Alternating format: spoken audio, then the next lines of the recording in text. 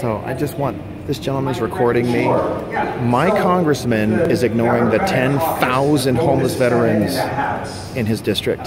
Largest concentration of homeless veterans in the entire country. And I can't ask him a question. He's in another district. Why is he here? Where are you, Lyin, Ted? It actually has nothing to do with Wales or a lot of other issues that Democrats need to care about. It is singularly focused on the economy. That is a little different. Yeah. Right? If you look at she was looking me right in the eye, campaign, and now she's blocking me. You know, it was hard to tell from our Democratic nominee exactly what the economic plan was.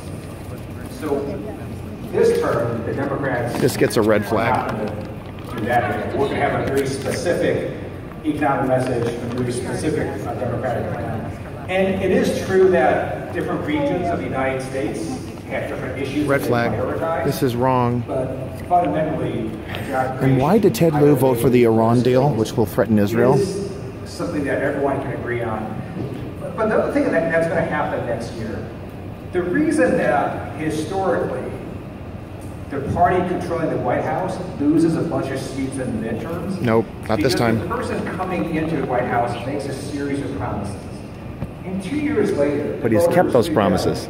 Just got to build that wall. person wasn't telling the truth. He's got to build that wall. And so Donald Trump just made a series of lies, right? He said coal is coming back. It is. Coal is not Pennsylvania. Yes, it's coming back, sir. Yes, it is. Pennsylvania. They opened up a plant. Lyin, Ted. Lyin, Ted. Lyin, Ted.